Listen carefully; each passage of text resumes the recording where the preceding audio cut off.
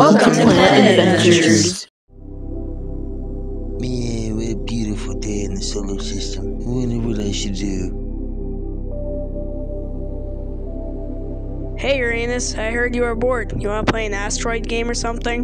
No one really plays those anymore. Maybe you go spend time with your moons. I've never seen you do that. I don't really think they like me that much. I'm just a big ball of gas.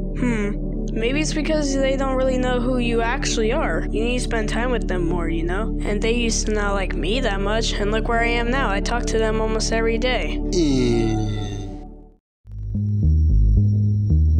Of course he's making up excuses. Hey Titania! The other moons of Uranus want to go to Saturn's orbit to talk to his moons. Oberon, how many times have I told you this? You guys can go wherever you want, I don't care. Well, if you say so. Do you care if I come with you guys? Why? I don't want to be stuck with that dumb, smelly planet. I can now understand why the Earthlings named him after a body part.